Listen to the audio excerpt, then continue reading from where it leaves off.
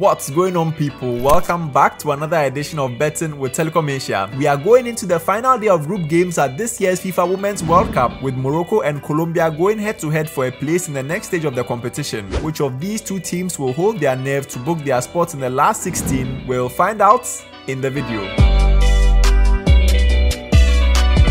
There's everything on the line for both nations in this clash. Morocco are 3 points adrift of the top spot in third position, and will know that they absolutely need a win here to have any chance of making it to the next stage. Standing in their way is Colombia, who sit at the top of Group H with 6 points to their name. It's going to be tough for the lowest ranked team, Morocco, and so I have to back Colombia to get the job done here. We should expect a low scoring fixture to play out though. Morocco went under 2.5 goals in 4 of their last 5 matches, while Colombia have gone under 2.5 goals in 3 of their last 4. I expect this trend to continue here. And finally, I'm expecting Linda Caicedo to be the difference maker in this clash. Caicedo is proving to be a real handful in this tournament, and I think we should see her get in amongst the goals once again. And that's all we have in store for you guys in today's edition. As always, if you enjoyed today's video, then please smash the like button, turn on notifications so you are notified every single time there's a new upload on the channel, and subscribe if you haven't already. We've got a ton more match prediction content here on our YouTube channel, or alternatively you can visit our website telecomasia.net. Please remember to always gamble responsibly, and I'll see you all in the next video.